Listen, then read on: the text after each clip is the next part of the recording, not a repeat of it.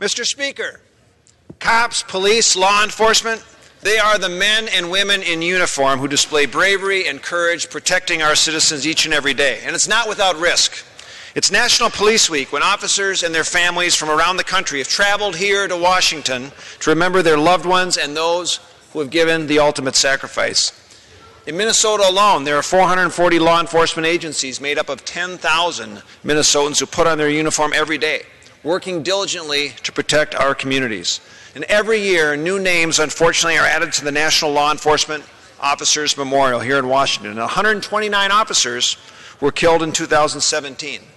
Sadly, one of those who we honor and remember is Officer Bill Matthews from Wayzata, Minnesota. I thank our police and law enforcement, Mr. Speaker, for their service and providing that thin blue line for protecting and for serving. I yield back.